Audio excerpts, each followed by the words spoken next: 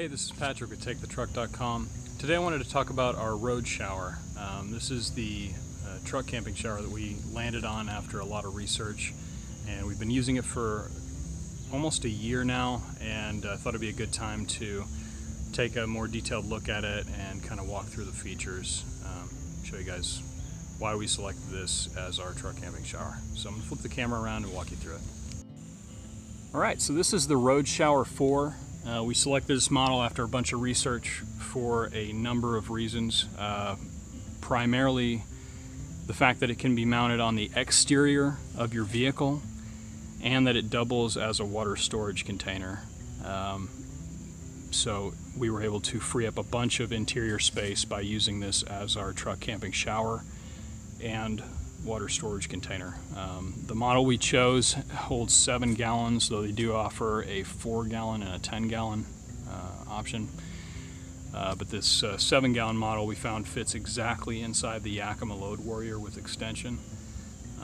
So that was just a little extra protection by being able to mount it inside, though it does have a T-track mounting system that you can see on the bottom there. There's another one on the side, so it could be mounted along the outside edge of the cargo basket, or it could be mounted on standard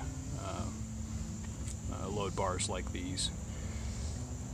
So the 7 gallons lasts us as a family anywhere from 2 to 3 days, depending on where we're at and how many showers we have to take. But we use this water for drinking, for cooking, for cleaning, for showering. So it is all the water that we carry with us, aside from our Nalgene's filled up. So, you know, we do use some conservation techniques when showering. You know, using Navy shower process and that sort of thing. But anyways, with it set up the way we have it here, there are 2 outputs on this shower, which is also another benefit from others that we had seen.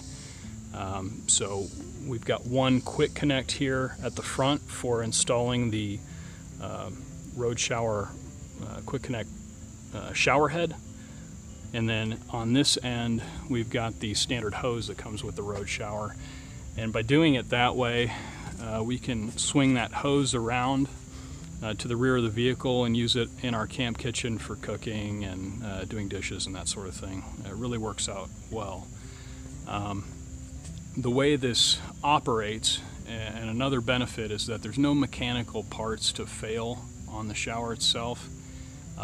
It's a pressurized tank, so this tank here is solid aluminum, and the top there you can see has a Schrader valve like on your bicycle or a car tire, and then on the back end of the tank here is the water fill cap that just gets unscrewed and you can fill the tank from there.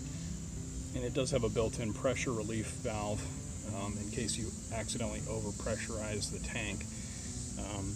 That said, this tank can withstand up to 65 psi, so it's significant. The average house is like 45 psi when you turn the tap on. So when this is fully pressurized, it's kind of crazy. It'll shoot a stream of water out of that hose there about 50 feet, which sounds a little overkill, but it's really handy for washing off gear and mud, and even some people use it for like washing their pets off if their pets roll in mud and stuff while camping. So it's really handy. The fact that it's pressurized with a standard vehicle tire pressure fitting was great for us because we have onboard air in the truck already for the air lockers.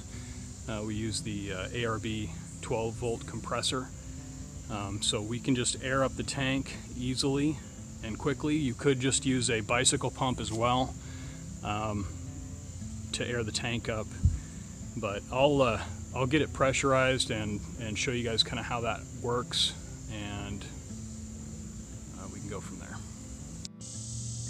Alright, so this is our ARB 12-volt air compressor that we already had mounted in the truck to operate our locking differentials and to air up tires on the trail. But you can use any standard bicycle pump or pick up one of those cheap 12-volt compressors that plug into your cigarette lighter from any big box retailer. But this is how our setup is. We run the hose from there back to the road shower. And then I've got the gauge set up so you guys can kind of see that. And then we simply connect it to the Schrader valve on the road shower and air it up. That probably won't take it all the way up to 65 psi. We normally get by with like 55. Usually plenty of pressure.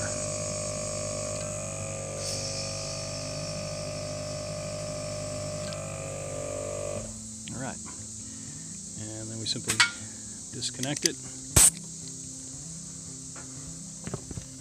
and I'll show you guys how this part works. This is the stainless steel flexible shower head from Road Shower.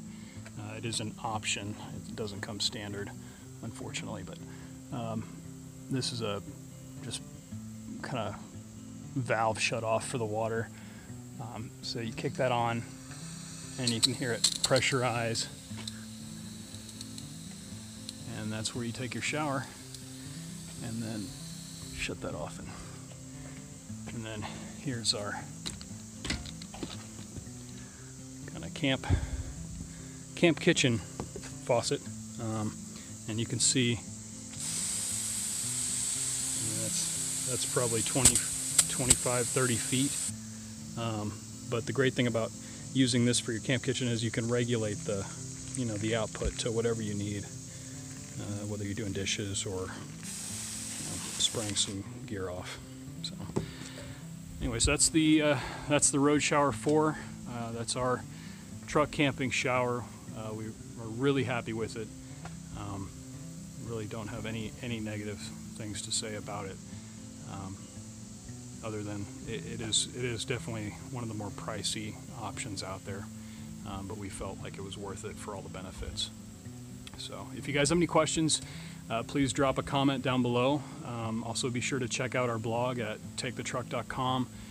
We go into a lot more detail on the shower, as well as some of the bathing techniques we use while camping for extended periods of time while traveling. So thanks for watching. We'll see you next time.